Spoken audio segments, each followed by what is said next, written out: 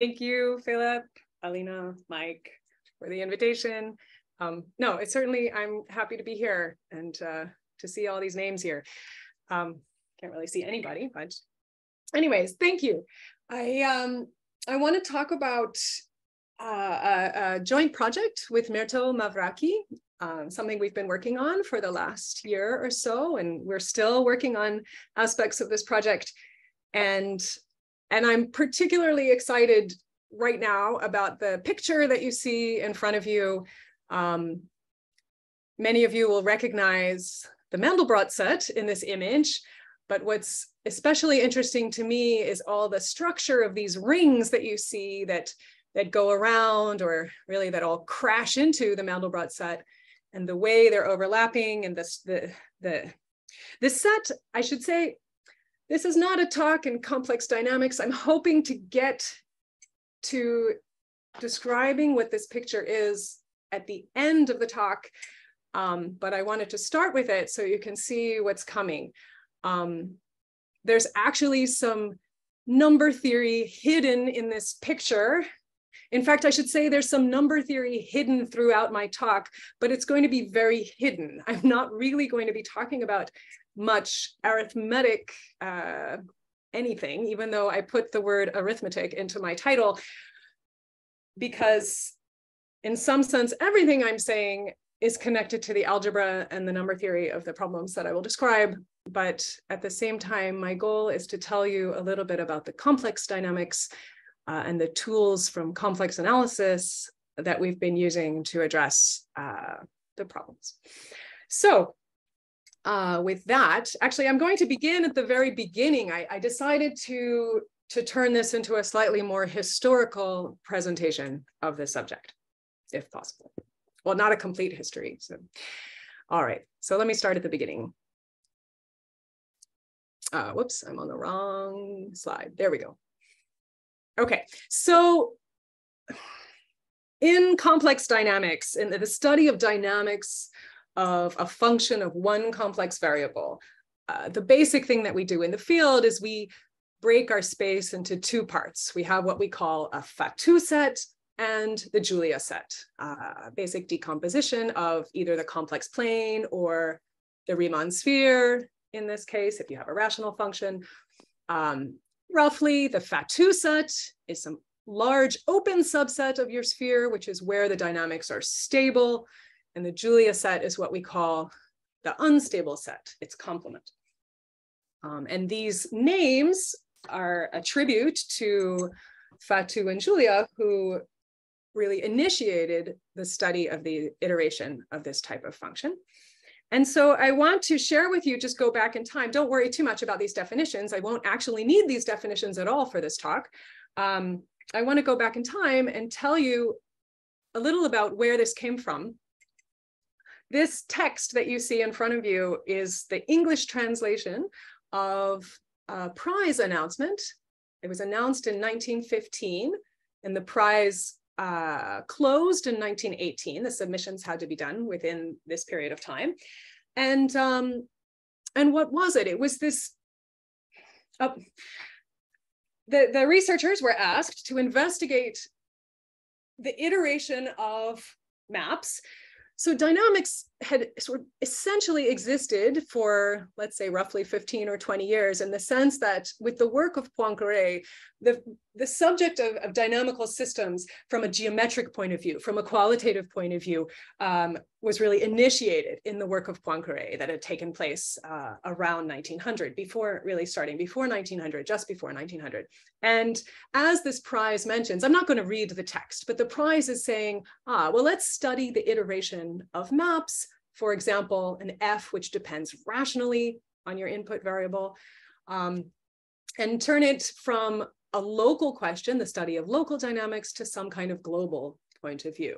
In this case, by global, I simply mean on the entire space, as opposed to just a neighborhood of a point, not global in an arithmetic sense. Okay, so the prize was announced. It was closed in 1918. And it's what led to the work of Fatou and Julia, whose names I said are now used for this important decomposition. And now I should say there were only 3 submissions for this prize. And it's not these three people. I'm mentioning these three because it's their work that was very important and played a very important role in what came later. In fact, of these three, only Gaston Julia submitted a manuscript, though Fatou had been actively working at the time and produced something very, very similar at the time. And so Julia won the prize. Fatou did not submit his work. But both of them were building on a theory of the theory of normal families in holomorphic functions that had been developed by Montel. So Julia won the prize, but what I want to talk about actually is not his work or Fatou's work directly, but the work of the runner-up. So there was a second prize offered to Samuel Lattès, who most people don't know about, and he died in 1918. So in fact, he had already passed away before the prize was given, and I think it was that his family received the prize in his name. And so I want to say a little bit about what Lattès did. It wasn't considered especially interesting, I think, to the others at the time, but it turns out to be quite interesting for the story I want to tell today. So let me say a little bit about Lattès's work. What he was studying was functional equations, that is, composition relations between analytic or meromorphic functions, and especially this particular functional equation where P here represents the Weierstrass P function, or doubly periodic meromorphic function on the complex plane. So I'm viewing it here as now a map down to the Riemann sphere. And L is a linear transformation. And if L preserves the lattice of periods, then you get a quotient map F. So this L will descend to some map on the Riemann sphere. And Lattès was interested in looking at exactly this relation, which F can arise in this way. So remember, of course, the holomorphic maps from the Riemann sphere to itself are just the rational functions. So which rational functions arise as quotients of linear maps in this fashion? By the way, so the study of these functional equations was something considered very important and goes back some number of years. He certainly wasn't the first to look at relations of this sort. And soon after the work of Lattès, I just want to mention that Joseph Ritt had done a very careful and deep analysis also of these functional equations of this sort. And specifically in the case where all of the maps are polynomials of one complex variable, Ritt completed a complete classification of these, what we now call, say, decompositions of polynomials. When can you take one polynomial and decompose it in, say, two different ways? So what are all the polynomials of this sort that satisfy this kind of equation? So that's now complete. And I just wanted to mention that if you do the same thing for rational functions, where f, g, h, and q are rational functions of one variable, we do not yet have a complete description of what the factors, the composition factors can be, although we know a whole lot more now than we did at the time. And that's a whole nother story and an interesting history, as well as very interesting recent research that I don't have time to talk about. But I just want to mention that that is something that people are still trying to understand, is what is the decomposition theory in the case of rational functions? Anyhow, going back to Lattès. So what was Lattès looking at? So Lattès is looking at the rational functions down here on the Riemann sphere, which are quotients of a linear transformation. Of course, we know, especially with this audience, we know that a linear map, which is preserving a lattice on the plane, then factors through the quotient by this lattice, in particular, the corresponding elliptic curve, if lambda represents the lattice of periods for your Weierstrass P function. And so, I mean, of course, this depends on I'm writing it as if it were just one function, but obviously, we know it depends on the lattice. So, so here we have now, of course, our elliptic curve, and now we can think of this Lattès map as really, as I've drawn here, the quotient of an endomorphism on an elliptic curve, which of course is linear from the complex plane, but we can think of it as a map on the elliptic curve. Okay, oh, and by the way, I mean, some of you know this very well, but others, if you've never thought about this kind of relation, I want to emphasize that these rational functions that you get are are very explicit. You can write down formulas for these rational functions f if you have the data of your lattice, and let's say you choose, for example, the linear transformation, which is multiplication by 2 on the complex plane, which we know will induce an endomorphism of any elliptic curve, multiplication by 2. And so here, suppose we take the square lattice, so we get the square torus as the quotient, then if we choose coordinates on the Riemann sphere, we fix coordinates, and whichever coordinates you choose, you can actually write down a formula. So for this particular example, this is a formula for this rational function. Notice it's right, this is multiplication by 2, so it's topologically degree 4, and the corresponding quotient here is a degree 4 rational function. Of course, it'll always be the square of whatever you're multiplying by. As we're in dimension 2 here. Okay, so just to show you, Lattès' original paper. This is the paper from 1918. This is just one screenshot of a digital image of page 28. Anyways, that was published in the Académie des Sciences, this journal. And so, so I just want to point out that this example that I've chosen happens to be exactly the example that Lattès was studying, was presenting as an interesting example from a dynamical point of view. Notice here, P is our Weierstrass P function. The image point is the quotient of the multiplication by 2. This is the square lattice. And amusingly, there is a typographical error here. This numerator should be a z squared plus 1 and not a z squared minus 1. So I'm not sure if that's an artifact of the digital image that I have, but probably not. It seems to be a typo in the original paper. In any case, this was exactly the example that Lattès was studying. And one of the things he observed was that as a dynamical system on the Riemann sphere, the periodic points are dense in the Riemann sphere. And let me come to that. So let me go back to this picture. So again, I have my what's now called a Lattès map. So let me now define it officially. So we'll say that a rational function on the Riemann sphere is Lattès, named after Samuel Lattès, if it's the quotient of an endomorphism of an elliptic curve in exactly this fashion. And notice, by the way, of course, this quotient, if you think of it as a quotient from the elliptic curve to the Riemann sphere, this is simply the gluing of a point with its additive inverse. Because of course here, we're just identifying a z and negative z in the coordinates on the complex plane. Okay, so what did I want to show you? Oh yes, about the periodic points. So this is very basic. If you take, I'm just reminding you the definition of a torsion point, and in dynamics, the notion of a point with finite orbit, something's pre-periodic if under iteration, the point eventually cycles, so it has a finite orbit. The word orbit just represents the sequence of points as you apply your map repeatedly. And then the basic observation is that a point upstairs in the elliptic curve is a torsion point if and only if it has a finite orbit under multiplication by 2. If you multiply by 2 repeatedly and it's a torsion point, it can only take finitely many values on your elliptic curve. So that the orbit has to be finite. And vice versa, if the orbit is finite, then you extract a relation.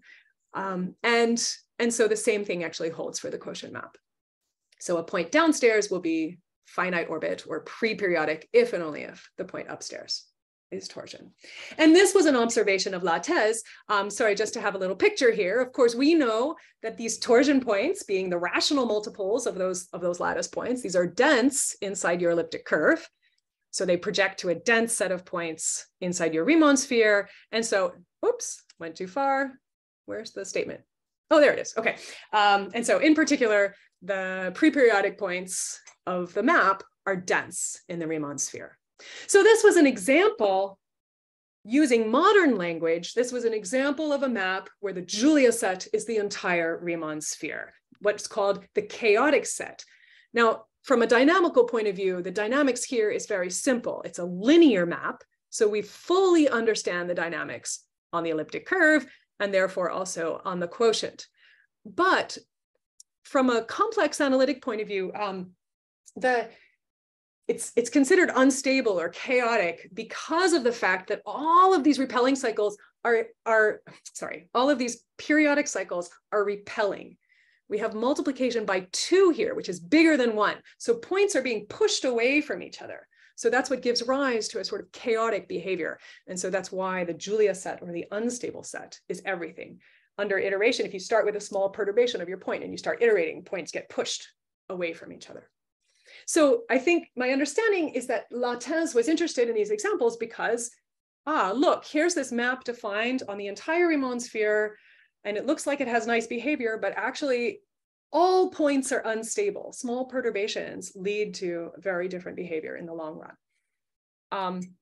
But Fatou and Julia were not particularly interested in this construction, and it was more or less forgotten about from a dynamical point of view, as far as I can tell, as far as I understand, for years.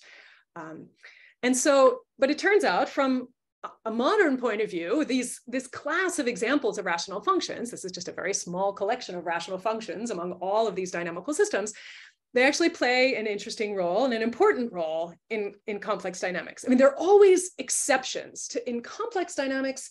When we're studying rational functions in general, the Lattès maps are always an exception to almost all theorems and almost all statements and almost all proofs. They kind of play a special role and they have to be excluded for various reasons. But sometimes we really want to focus on them. So I want to give you an example of a problem that I had been thinking about for a number of years, actually. Many of you have seen me talk about problems of this sort over the last few years. So let me state an example of one of these problems that turns out to be directly related to studying Lattès maps.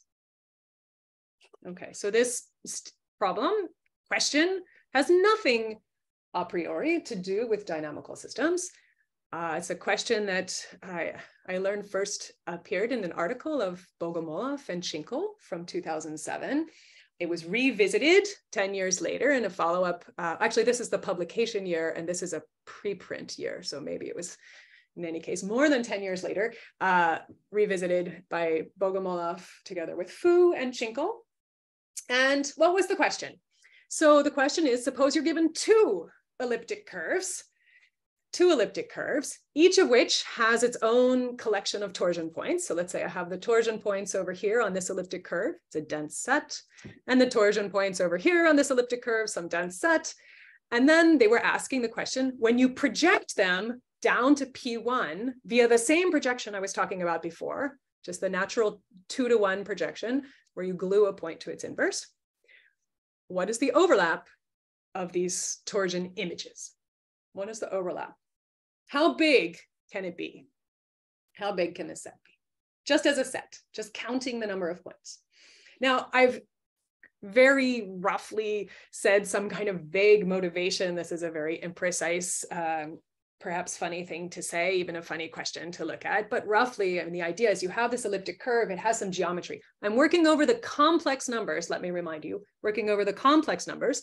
But one could ask, sort of the question of, if you're given an elliptic curve, let's say you forget about the structure, which is the origin, what is the order of the given torsion points, and you just look at the geometry of those torsion points. So to what extent does that geometry of the whole set or of a certain subset determine the elliptic curve? How many of these points do you need to really pin down the elliptic curve if you forget the torsion order? So I wrote that roughly as, how does the geometry of E and its torsion points determine the arithmetic, by which I mean, say, what field is it defined over? How much information do you really need to pin down the elliptic curve, is how I like to think of it. Now, how many points do you need, or how large is this overlap? First of all, I just want to remind everybody, this is a finite intersection. There are a number of ways to see this finiteness, but the quickest way to see it, although I'm not actually giving you the proof, but it turns out one can see this as an immediate corollary of a big theorem, namely of Raynaud's theorem from the early 1980s, proving the Manin-Mumford conjecture. I'm not going to say how this argument goes, but what is the statement? The statement is that, I wrote equality. Equality is a funny thing to say. Equality. If so if this intersection were infinite, then it means that actually the elliptic curves are isomorphic and the projections are the same projection via this isomorphism. The projections are the same projection down to P1. So I'm abbreviating that as equality. So otherwise, the intersection is actually finite. So you can really count it. So you can really ask this question: how large is this overlap? How big can it be? All right. So we don't know how large it can be. That's still essentially an open question, although I will say something about it in a moment. We don't know how large this intersection can be. But one thing we do know is that there's a uniform bound on the size of this intersection. And so explicitly, this statement, so the statement is there's a uniform bound. So I'm working with pairs of elliptic curves defined over C, and these projections where I just glue a point to its additive inverse. So I project down to P1. But of course, the projection, I'm not fixing a priori my coordinates on P1. So I could post-compose a projection with a Möbius transformation. So I can move my projection. So there's really, for each elliptic curve, there's a three-dimensional family, three complex dimensional family of projections down to the sphere. So the statement is, over all pairs of elliptic curves and all choices of projections, there is a uniform bound on the size of this intersection, the number of points in common down here, unless, of course, the pair is the same pair, as I said before, in which case they're what I'm calling equal. The elliptic curves are isomorphic, and the projections were the same choice of projection, up to the symmetries, of course. So anyway, so this was explicitly stated. This is proved in this form by Poineau, just announced this year. But I want to mention that there's a lot that goes into this story. It can, a proof of this statement, well, I mentioned that the finiteness alone can be deduced from Raynaud's theorem on Manin-Mumford conjecture. And in fact, this uniform version can also be deduced by the uniform versions in the Manin-Mumford, uniform theorems, I should say now, versions of Manin-Mumford. So I've just written this statement here that there are a number of different ways to see now this uniform bound. So I've said some other works that I want to mention, all from this last handful of years. I'm also mentioning some of my own work that was not treating this all possible pairs, but we were looking at a particular subfamily, a certain complex family of such pairs, and we were able to find a uniform bound. But one thing I should say, these different, so there are in fact several proofs that this uniform bound exists.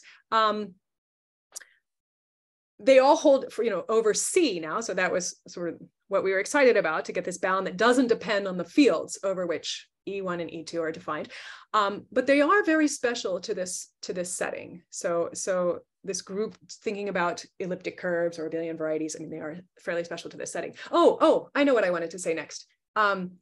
This does not answer the question, of course. This does not answer the question, how large is this overlap?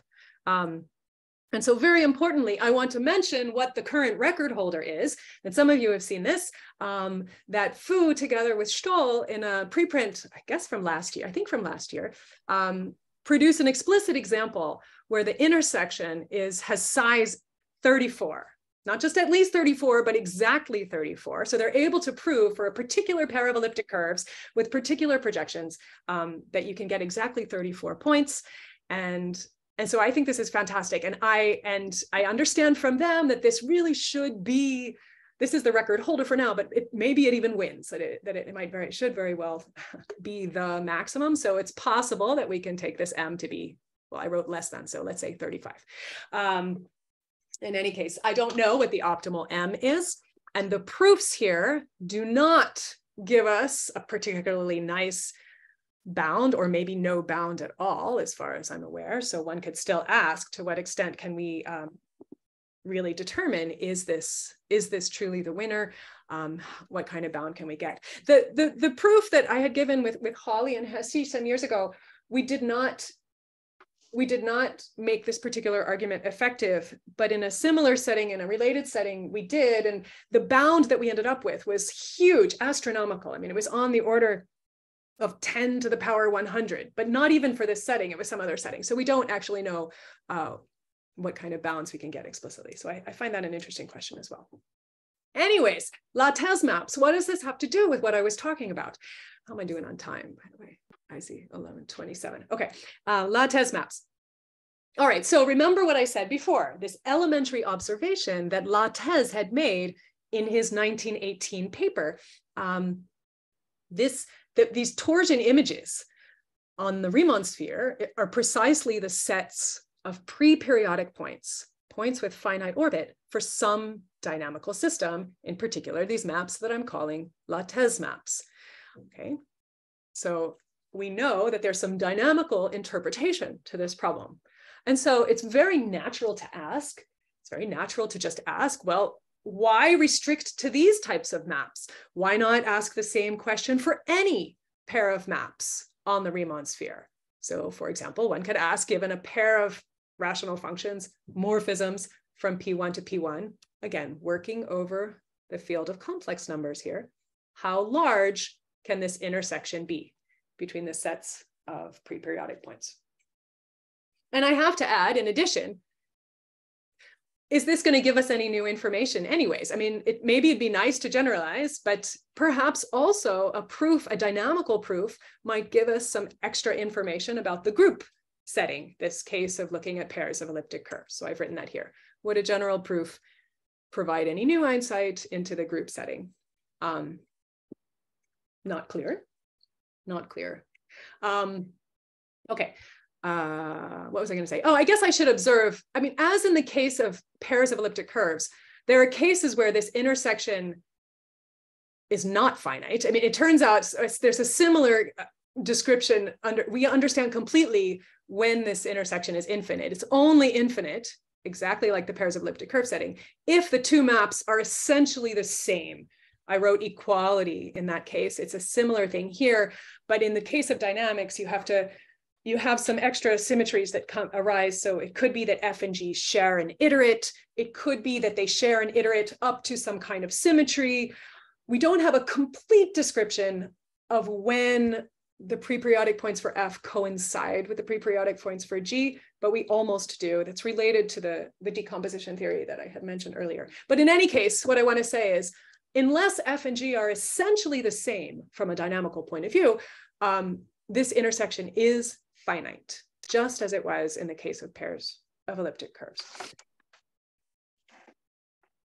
Was there a question? No? Okay. All right. Oh, right. I was going to show some pictures. Sorry. So I showed these pictures, some Julia sets earlier. So just to put this in context, remember now that these sets of periodic or pre-periodic points are no longer or not necessarily dense in the entire Riemann sphere. Now we have this interesting, beautiful fractal structure. Here's the closure of the set of pre-periodic points for some particular polynomial example. In this example, the pre-periodic points are dense in the boundary of this set, and then there's a discrete set of them inside in the interior of the black region. Anyways, you get this nice fractal pictures, and in fact, what does it mean to intersect them? Here's the little animation. We just take the two and we overlap them, and then you can see geometrically how these things overlap. So in dynamics, of course, we have a lot more tools to really study the intersection. In the case of elliptic curves, it was just a dense set and a dense set, and that's a mess. But here we actually have some nice geometric structure as well. So there's more to study here. The picture that I showed at the beginning of the talk is going to be related to this, and I'll come back to that. Okay, so what's the theorem? It turns out, and this is the brand new work that we have almost made available. I have not yet posted, but in this new work with Myrto Mavraki, we have been able to give a uniform bound in the dynamical context for almost all pairs of maps. There are still some exceptions that we're thinking about for almost all pairs. So let me at least read the statement. The statement is that if you fix the degree of the maps, so for each degree, this is the degree of the rational functions, there is a uniform bound on the number of common pre-periodic points the number of shared preperiodic points, that holds for all pairs in a Zariski open subset of the space of all pairs. So rat D here denotes the set of all rational functions of a given degree D with complex coefficients. I didn't write the C in this statement. I should have written C for this audience, for complex rational functions. So it's all pairs, except there is some certain subvariety of possible exceptions, which has to include all the pairs of maps that share iterates, pairs of maps that that have some symmetries, pairs of maps that have other features that or when F equals G, for example, the entire subvariety where F equals G, there are some obvious things you have to throw out. And we haven't yet worked out exactly what to throw out, but we're in the process. So in any case, we know actually that yes, it does extend. It's not just for pairs of elliptic curves or certain examples that I had already taken care of prior in some work with Holly and Hesse that I mentioned before for quadratic polynomials. It turns out this holds more generally. But here's what I want to emphasize. The proofs in the other setting, in the case of elliptic curves, while the statement is not arithmetic at all, there's no number theory in the statement whatsoever. It was about elliptic curves over the field of complex numbers, just as this is about rational functions over the field of complex numbers. In fact, the proof is very arithmetic and very much inspired by this recent work, very much inspired by this recent work. In fact, we wouldn't have been able to do it if this recent work had not been completed. So this was our, it grew out of an effort to understand a lot of these recent developments on these uniform versions of Money-Mumford, uniform version of Mordell conjectures that all came out within the last few years. So this was all an effort to synthesize all the stuff that was happening, and very especially, let me say, what we're actually using. So here's when I say what we're actually doing is combining some complex dynamics. So there is some theory of stability in complex dynamical systems together with the arithmetic. So the proofs of this kind of statement, or the ones in the case of elliptic curves, we don't know how to prove them without using number theoretic methods or arithmetic geometry tools. And there's no reason to assume we'd have to be able to prove them without arithmetic tools. Although since the statement is in some sense purely geometric, it would be nice to know if it's possible.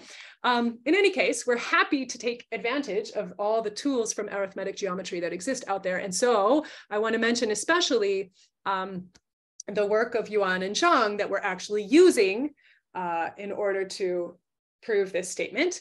And some of the theory that was developed very recently by Gautier and Vigny, and a certain important special case of this theorem that was already carried out for one parameter families of pairs that was done by Myrto, my co-author, together with Harry Schmidt.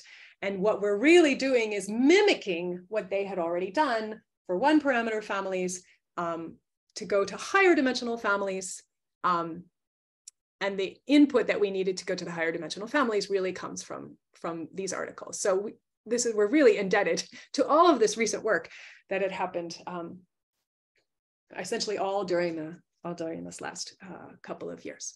And by the way, I should say this method does give actually a new proof, or at least new ingredients in the proofs of the case of elliptic curves.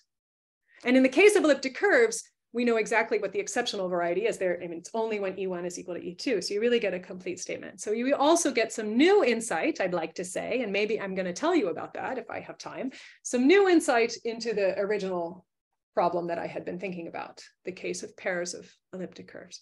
But before I do that, one consequence or special case I'd like to share, which we found amusing, which did not seem to follow, at least not immediately, from the uniform Money-Mumford type results that were already out there. So just for entertainment, let me share this corollary, this consequence.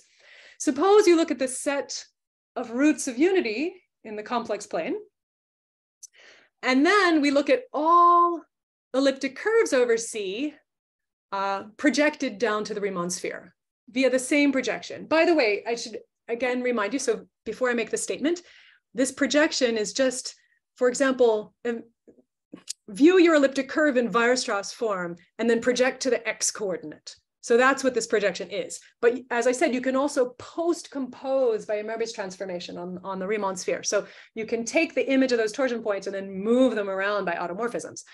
In any case, overall, the entire four-dimensional family of elliptic curves plus projections, there is a uniform bound on the intersection of the torsion points with the roots of unity. Okay. For each individual elliptic curve, we know that this intersection is finite, but the statement is that no matter which elliptic curve you take, and no matter how you move them around, those torsion points around on the Riemann sphere, this intersection is uniformly bounded. You can't make it bigger than something. Now, again, I don't know how big this can be. There could be some interesting particular elliptic curves where this intersection is huge, but I would say typically it's probably not any bigger than the number 4. In fact, one thing that we prove from these methods is that actually there's a Zariski dense set of pairs, elliptic curve plus projection, for which that intersection is at least 4. And I don't mean like in some families, it's really, there's some collection of points where you see that the intersection becomes 4,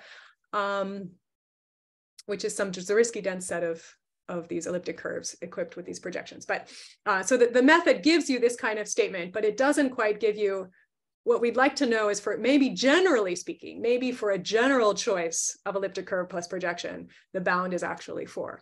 But we don't yet know. So that is still an open question.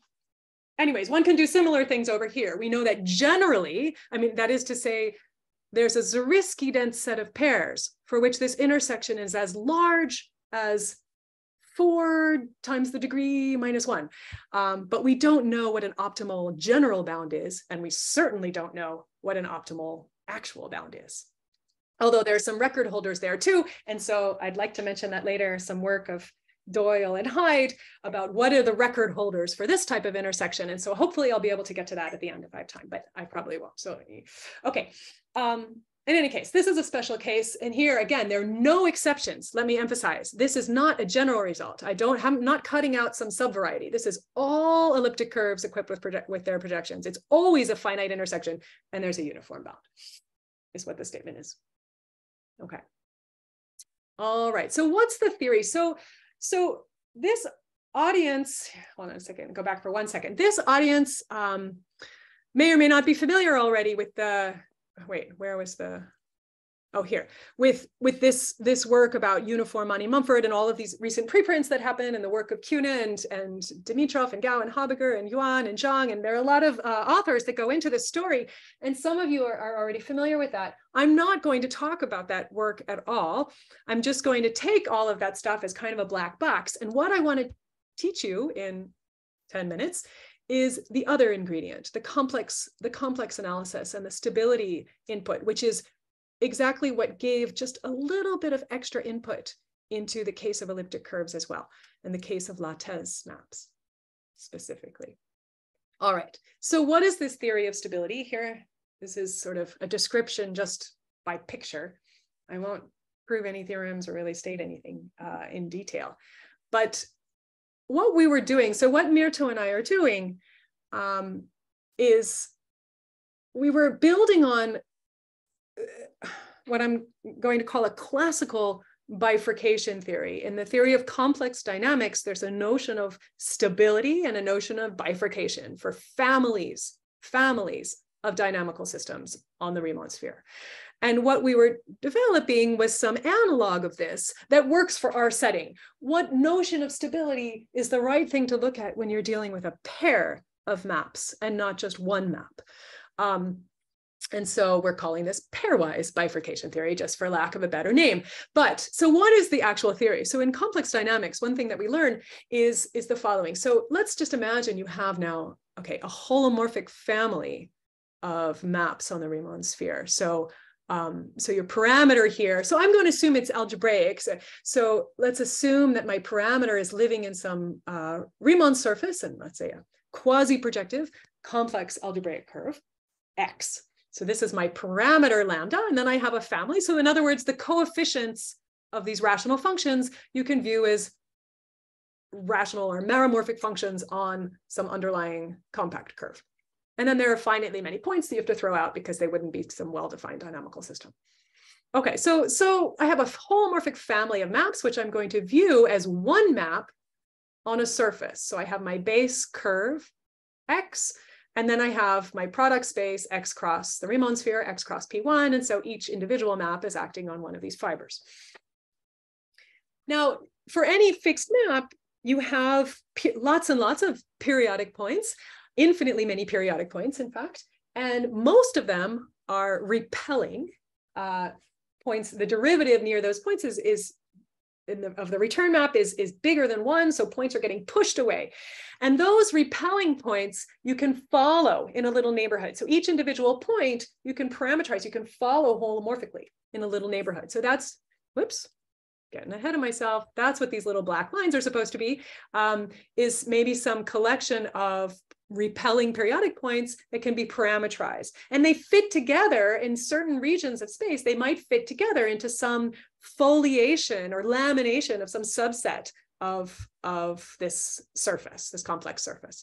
Now, stability, dynamical stability refers to, when you have a family like this, refers to maps for which lie in this open region where those periodic points really look like this. They can be followed holomorphically in a family, and they're not colliding with each other. Okay, they're not colliding with each other. So stability equals an open region. This is very bad English. I mean just to say that stability is the concept for which the periodic points are not colliding. This is the standard notion of stability. And so what I was drawing here is maybe you have another periodic point for this family F, which over some parameters is colliding with your other periodic points. And that's necessarily inducing bifurcations in a dynamical sense, because collisions of periodic points force repelling behavior to transition to attracting behavior. So collisions actually force a transition of cycle type. And so this is a bad thing from a stability point of view. So there's a real bifurcation taking place when some periodic point that you're following collides with another one. By the way, this is also the typical thing you expect to see. So for example, in the famous family of quadratic polynomials, it's exactly the boundary of the Mandelbrot set, which is the set of parameters where these collisions happen. That is to say, the closure of the set of parameters where these collisions happen. So if you're following all the periodic points, these like algebraic curves of periodic points that live in this surface in your family, and you see where they fail to be have some nice structure. Now they're not filling out the whole space because not every point is periodic. I mean, some of the points are periodic. The closure of these repelling ones is precisely the Julia set. So the closure here is just filling out some fractal piece of a vertical slice. But this boundary here corresponds to the closure of the set where you have these collisions. Okay, so it turns out, and one of the things we learn in complex dynamics, a very important theorem that was proved by McMullen in the 1980s, is that these collisions essentially always happen. You cannot avoid these collisions in the case where you're dealing with an algebraic family, so parameterized by some algebraic curve in this way. In other words, the theorem is that if you're given a family, and if it happens to be stable on over the entire X, so you really have this nice family of algebraic curves that fit together into something that looks like a foliation, it can only happen if the family is either trivial or a family of Lattès maps, namely if the family came from a family of elliptic curves. Okay, so I already introduced Lattès maps, so you already know what they are. In other words, coming from just deforming the complex structure on your elliptic curve and taking the corresponding family of maps. Those are called Lattès maps. So the only time you can have this stability is if it's a family of Lattès maps, unless it's just one map, it's constant. Right? The isotrivial setting would be just one map. And then of course there are no collisions because the map is not changing. Right? So the Lattès maps are exceptional already in this way. This is maybe the only theorem I'm going to state where you see their exceptionality, but they're exceptional to almost all statements. Okay, so otherwise, for any other family, you expect to have bifurcations like you have here in this Mandelbrot set. Okay, so one of the ingredients that Myrto and I are using in our study, well, I haven't told you what pairwise bifurcation theory is yet, but one of the ingredients that Myrto and I are using is a sort of extension of this type of result. So I just want to mention a theorem that I had proved some years ago, which was building on some work of Dujardin and Favre, which was the following, which was rather than looking at the motion of all the periodic points, let's just look at one single, say, algebraic curve inside this surface. That's this P. So I look at one algebraic curve inside this surface and a family of maps F. And if this curve avoids collisions with the periodic points, all the periodic points, or all but finitely many, but let's say all the periodic points of F, then that curve must have been, say, either a periodic point itself or the family is trivial. Okay, so one more time. If you have some algebraic curve in this surface, and I have this family of maps, and if this curve does not collide with the periodic points of F, then it must have been that it was a periodic point or eventually periodic for the entire family, or it means that the whole family has to be trivial. There are no other options. And so this is really building on this McMullen theorem. The proof is sort of mimicking what McMullen had done when he was classifying stable families. And I just want to mention that there's a very special case of this that this audience, at least some of this audience, is already familiar with. So I want to mention, in the case of Lattès maps, where I'm thinking of a family of elliptic curves, or I could really think of an elliptic surface over a base curve, there's the foliation of those torsion points that, I mean, the torsion points fit together to give you a foliation of the total surface, and what's called the Betty foliation. And in that case, we know that the only leaves of the foliation that are actually algebraic curves that close up to give you quasi-projective algebraic curves over your punctured base are exactly the torsion leaves. So the only algebraic leaves in that foliation are the torsion points themselves. And that's could actually be viewed really as a sort of special case of this phenomenon. So it's sort of extending this idea to non-Lattès type maps to say, if you have something that could be a leaf of a foliation, then it had to have been the analog of torsion. It had to have been pre-periodic for the whole family, unless the family is trivial. So I see that it's 11:50, and so this is the end of the talk. So I want to just now bring this back to what we were doing. So how is this related to what I was doing? I haven't told you what pairwise bifurcation theory is. So just to say that what we were doing is using this idea with this complex analytic proof to compare two different maps. Sorry, let me skip ahead here. To compare two different maps. So one map, one family of maps is stable if its own periodic points do not collide. But a pair of families is stable if the periodic points of one do not collide with the periodic points of the other. So for one family, they might have internal collisions, but I don't want collisions like you see here. The green family should not collide with the black and red family. So stability for the pair means they stay away from each other. And there's a description that one can give. One can completely characterize, like in the case of McMullen's theorem, building on some earlier work of Levin and Pshititsky and Baker and Armenko, and some work from the 1980s and 90s in complex dynamics. One can actually completely describe when a pair of maps is stable with respect to each other, And this is what we're actually building on to talk about what we needed for the uniform bound. In other words, the following. I'm going to show you one slide that gives you a sketch of how the proof goes with zero information. I apologize. There's, in some sense, zero information on this slide, or maybe too much information on this slide. Let's just take as a giant black box all of the number theory, all of the arithmetic geometry. I'm just going to pretend that this entire audience already knows all the stuff that I do not know so well, the intersection theory of adelically metrized line bundles. Here's what we actually do.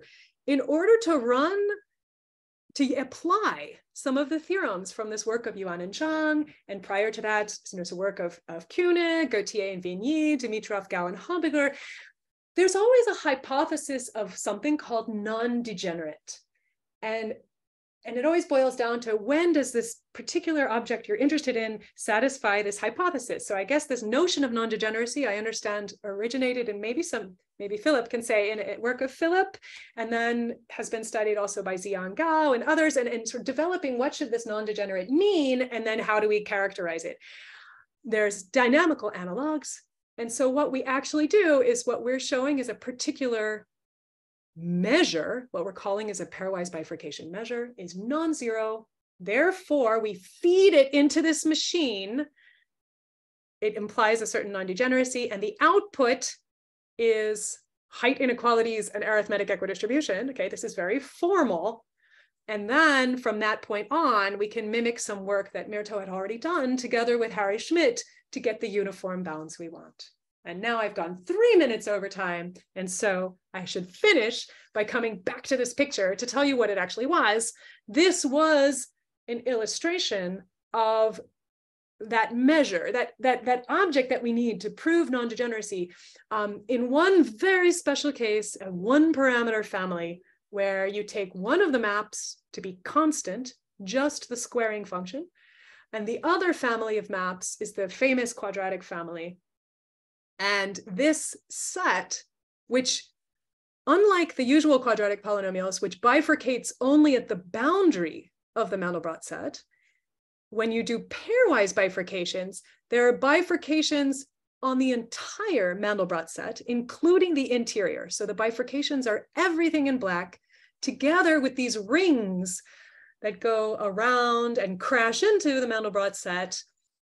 And this is the set, which is exactly where these pairwise, these two families of maps are bifurcating sort of with respect to each other. This one doesn't bifurcate at all. This one only bifurcates by itself on the boundary of the Mandelbrot set. But as a pair, this beautiful image is illustrating the set. And I didn't see this image. I had been wanting to have a picture of it. And finally, last week, 2 graduate students, Caroline Davis and Alex Kapiamba, at a conference in complex dynamics, helped me produce this image. And so I'm grateful to them.